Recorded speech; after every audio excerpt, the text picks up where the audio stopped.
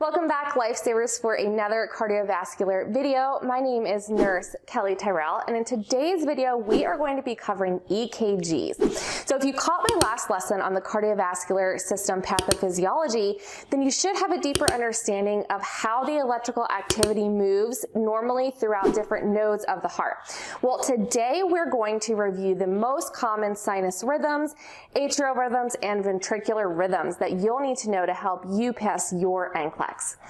So first, let's review what exactly is an EKG. Well, an electrocardiogram, or EKG for short, is a painless test that's used to record the heart's electrical activity and possibly reveal issues within the heart's rhythm, such as an arrhythmia or other signs of underlying heart trouble. ECGs are projected onto a special paper known as grid paper, where time is measured along the horizontal axis. So each small square on the grid paper is 1 millimeter in length, and it represents 0.04 seconds. Each larger square is 5 millimeters in length and represents 0.2 seconds. So when assessing a patient's EKG, you'll want to follow these 6 steps in this order. So first, you'll want to determine the pulse or the heart rate. So is the rhythm too fast or is it too slow? The heart rate is measured by calculating the distance between each QRS complex. Next, you'll want to determine the cardiac rhythm. So is the rhythm regular or is the rhythm irregular? Then you're going to want to assess the P wave. So is the P wave present, is it absent, or is it elongated? Next, you're going to want to assess the PR interval. So is the PR interval present or is it absent? Then you're going to move on to the QRS complex. So again, is it present or absent, or is it wide, or is it regular or irregular? Finally, you're going to make a conclusion about the cardiac rhythm on the rhythm strip to determine the appropriate treatment. So let's jump into the most common sinus rhythms. And these rhythms include a normal sinus rhythm, sinus bradycardia, and sinus tachycardia. So following our 6 steps that I had just laid out for you, normal sinus rhythm has a rate between 60 and 100 beats per minute. So this rhythm is neither too fast and it's neither too slow. It's within that normal vital sign limit range, hence the name normal sinus rhythm. So in a normal sinus rhythm, the atrium and the ventricles beat in a very regular pattern. There is a P wave that occurs prior to every QRS complex, and it is within a normal millivolt length, which is less than 0.11 seconds. The PR interval, which is measured from the onset of the P wave to the onset of the QRS complex, is normal, and it measures between 0.12 and 0.20 seconds. The QRS complex in this rhythm are uniform. They occur regularly, and they measure about 0.06 to 0.12 seconds. So this rhythm is the perfect rhythm, and it's the rhythm ideally you want all of your patients to be in. So this rhythm requires no intervention at all. So next, let's talk about sinus bradycardia and sinus tachycardia. So with a sinus brady rhythm, it will look exactly like a normal sinus rhythm with only one exception. The heart rate, or the distance between the QRS complexes, will be less than 60 beats per minute. And again, you will measure that rate of the rhythm by measuring that distance in between the QRS complexes. When the rhythm on an ECG strip is regular, the heart rate is calculated by taking 300 divided by the number of small squares between the QRS complexes. So for example, if there are 4 small squares between a regular QRS complex, the heart rate is then 75, because you would take 300 divided by 4, which equals 75. So treatment for sinus bradycardia will be dependent on the patient's overall symptoms. The patient may not have any symptoms at all, therefore you won't need to treat this type of rhythm. However, if they are symptomatic, then you can expect to find symptoms like chest pain. They may have cool and clammy skin. They may have weakness, fatigue, confusion, syncope. They may have an intolerance for exercise and may also be complaining of shortness of breath. If a patient is symptomatic, these are the immediate nursing interventions you will want to know. You'll want to assess a full set of vital signs with paying special attention to the heart rate, especially prior to administering a medication which may have an effect on the heart rate or the blood pressure. If the heart rate is less than 60 beats per minute, you want to notify the physician or advanced practice provider prior to administering any medications which may slow the heart rate down. You want to also immediately notify the physician or advanced practice provider if the patient experiences any type of shortness of breath, hypotension, or chest pain. So the provider may order a medication called atropine, which will block the effects of the parasympathetic neurotransmitter acetylcholine on the heart, which will then lead to an increase in the heart rate. So on the contrary to sinus bradycardia, you have sinus tachycardia, which will also look exactly like a normal sinus rhythm, except the rate will be greater than 100 beats per minute. So as with sinus brady, some of these patients may be completely asymptomatic and they won't need any nursing interventions at all. However, if your patient is symptomatic, you can expect to find these symptoms.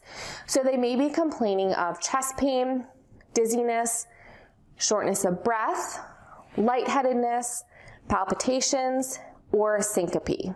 So if your patient is symptomatic, these are the immediate nursing interventions that you will want to know. The first one is find and treat the cause. So is this patient tachycardic from a medication? Are they really anxious? Did they just experience a lot of exercise or stress?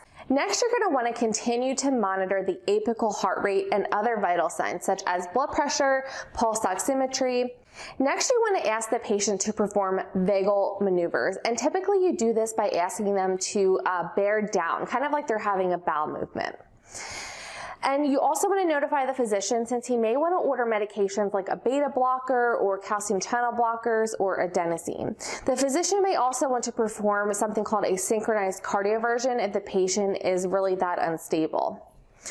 So now let's talk about the most common atrial rhythm called atrial fibrillation, or AFib, or AF for short. So this is a quivering or irregular heartbeat that causes the blood to actually pool or coagulate at the bottom of the heart, leading to blood clots, stroke, heart failure, and other heart-related complications. So if you remember from my last lesson, I talked about how normally your heart contracts and relaxes with a regular beat. Well, in atrial fibrillation, the upper chambers of the heart, or the atria, beat irregularly, and they quiver instead of beating effectively to move that blood into the ventricles. So that's why you get that clot formation. And if a clot breaks off and enters into the bloodstream and lodges in an artery leading to the brain, that's when you have a stroke. Actually, about 15 to 20% of people who have strokes have this heart arrhythmia, and some don't even know that they have it because they can be asymptomatic.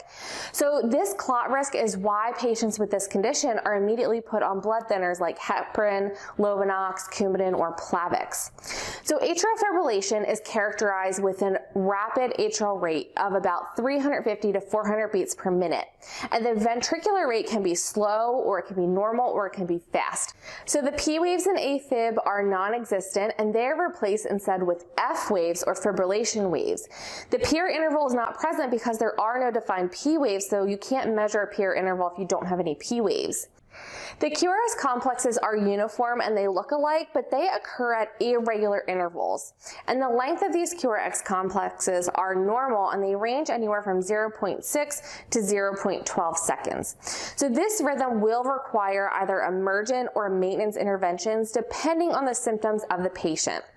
Some of the expected symptoms you may see with patients who have this type of arrhythmia will include chest tightness, palpitations, shortness of breath, dyspnea, fluttering in the chest, dizziness, confusion, or fainting, and fatigue.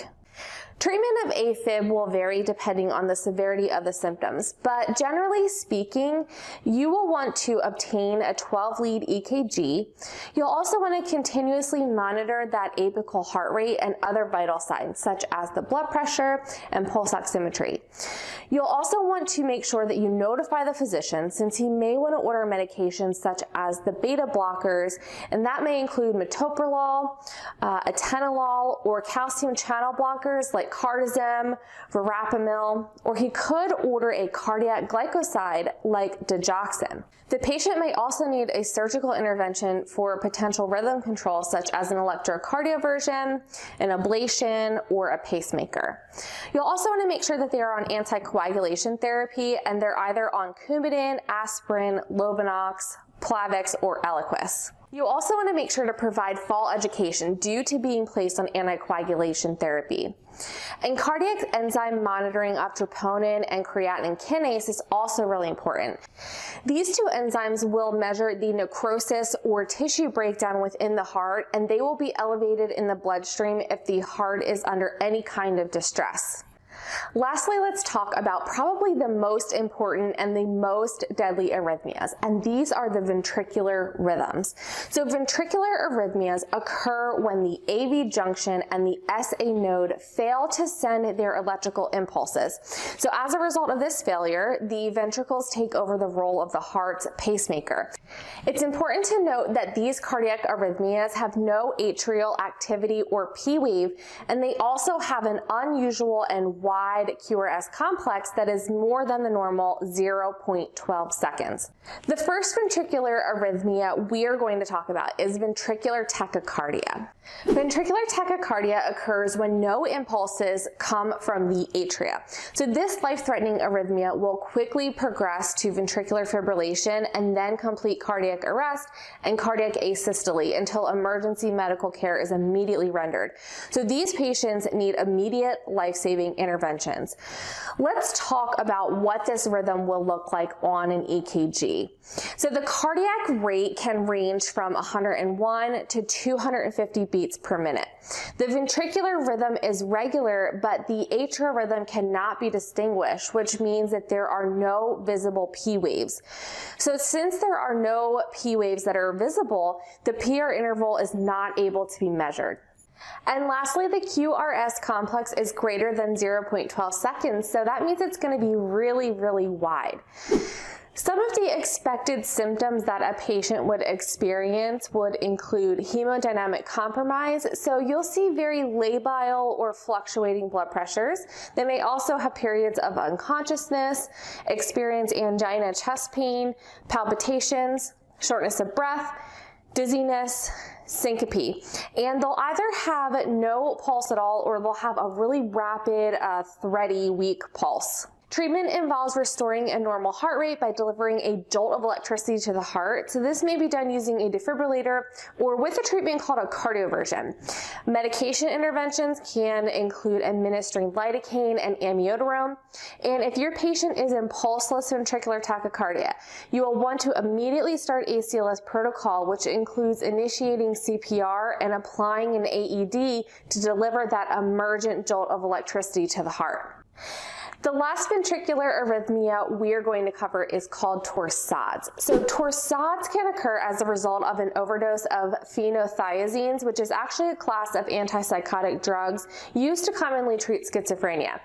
It can also be commonly caused by severe hypomagnesemia or hypokalemia. And it can be short-lived without any treatment, but more commonly than not, it's going to lead to ventricular fibrillation when it's not corrected and treated. So it's really important that we find the cause and we correct it as soon as we possibly can. So the classical features of torsades include having a long QT interval in addition to a downward and upward deflection of the QRS complexes that you can see on the cardiac rhythm strip. The cardiac rate can range anywhere from 150 to 250 beats per minute. The rhythm can be irregular or it can be regular. The PR interval is not measurable. The QRS complex is going to be widened with upward and downward deflections. So the easiest way to identify this rhythm on an EKG is it looks like a combination of VTach and VFib, but it has this accordion pattern to it, meaning that the complexes go from really tall to short and then back to tall again. So that's what I mean when that upward and downward deflection pattern. And the main signs and symptoms that you're going to see in patients experiencing an episode of torsades is they're going to have episodes of loss of consciousness, they're going to complain of shortness of breath, chest pain, and nausea. So this arrhythmia is considered very life-threatening. So treatment is going to include that initiation of CPR and ACLS protocols. You're also going to want to administer a bolus of magnesium sulfate. The patient may also undergo a cardioversion and correction of any underlying and causal factors, such as the correction in electrolyte imbalances. And that concludes the end of this lesson. I hope that you found this information extremely valuable and it made you just a little more confident as you prepare to take your NCLEX. I just want to thank you so much again, Lifesavers, for tuning in today. My name is Nurse Kelly Tyrrell and I help nurses feel more confident, increase their test scores, and retain what they don't remember in nursing school.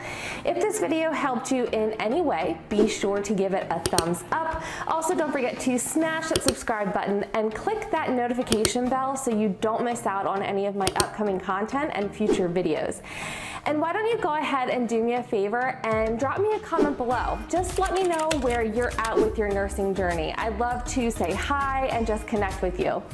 Also, make sure you click that share icon to spread the word and encourage a fellow aspiring nurse. And last but not least, when you're ready to take your NCLEX, be sure to check out my NCLEX and Show review, where I help eliminate test anxiety and review detailed test taking strategies so you can have that unfair advantage to pass your exam on your very next attempt.